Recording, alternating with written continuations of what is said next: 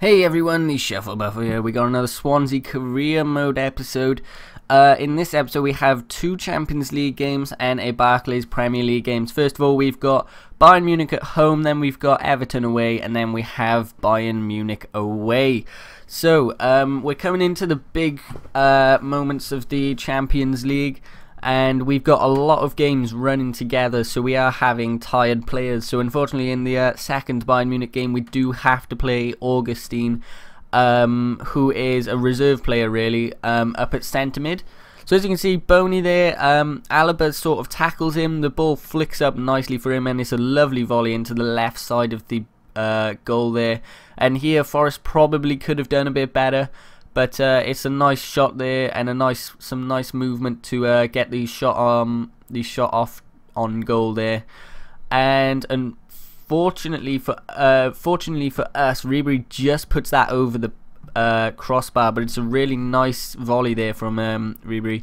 So as you can see, they have been all over us. 58% possession, 4 shots to 2 and 2 on target to 1. So they have been doing much better than us in the first half. So we are at home, so I did really expect to do better, but at the end of the day we are playing against Bayern Munich, who have probably quite a few 90s in their teams, and as you can see they got Cavani. They also had Benzema, who they brought on, which means that Real Madrid have probably bought someone, and Gomez has gone somewhere else, most likely, since they have Cavani. But Boney in the 90th minute manages to make it 2-0, and that is a great goal for us, because it means that we have 2-goal lead when we go away. And obviously Bayern Munich is such a strong team that it would have been hard to keep that 1-goal lead. So the 2 goals makes it a real big buffer for us to for when we go away against Bayern Munich.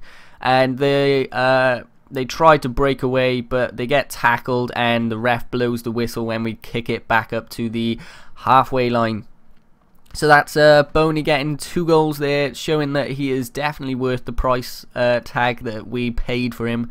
And I think we were quite lucky to get away with the 2-0, but I guess it's just the finishing at the end of the day that mattered, what with them having 9 shots to 3 and 5 on target to 2.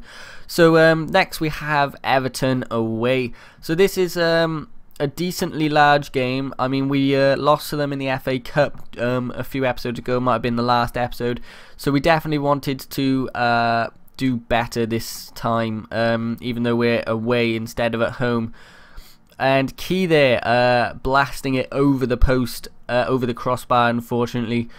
And this game was quite back and forth, but we definitely had most of the game going our way.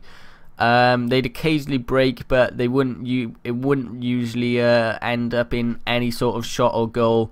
But Mahid there with a nice left shot there, left-footed shot into the bottom corner that sort of curls around the keeper and goes in.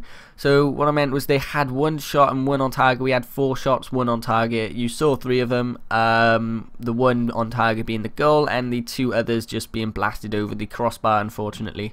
But some hesitation from their player. Jadson picks it up, and a wonderful shot there, looping over the keeper into the top corner there from Jadson. Here Mahid managing to get onto the ball, but unfortunately the RB shot just goes wide there.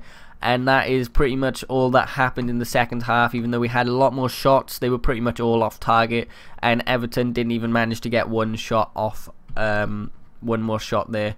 Unfortunately, Aldasari does get injured for 7 days, which obviously makes it a bit more annoying for when we are playing Bayern Munich now away.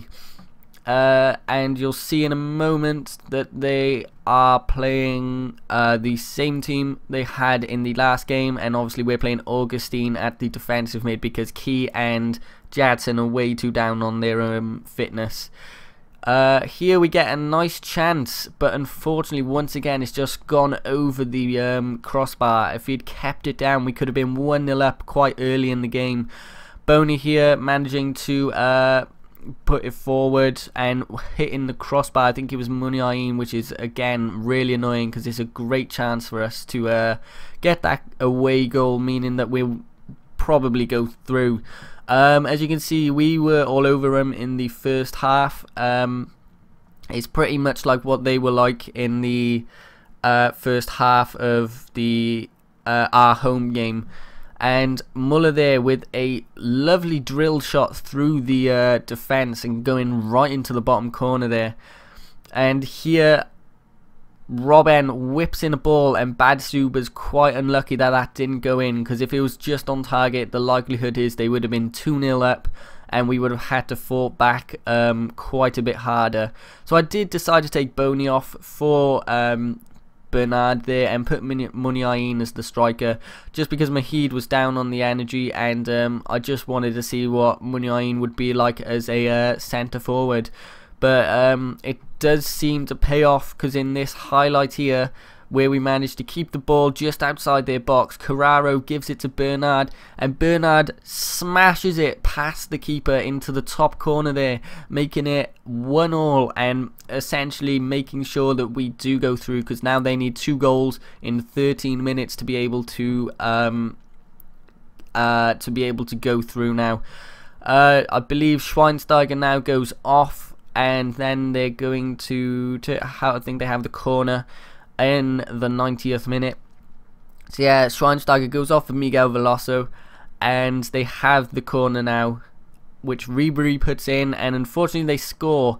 But at the end of the day, it's just a consolation, because we managed to win that game, well, win it overall on aggregate, because of that away goal, and meaning we go through to the next round of the Champions League. I'm now just going to show you the how the games went. Obviously, we beat Bayern Munich, and that's what it looks like currently. So we are at the end of the episode. So I've been TheShufflebuffle. Don't forget to like, subscribe, and I'll see you all next time.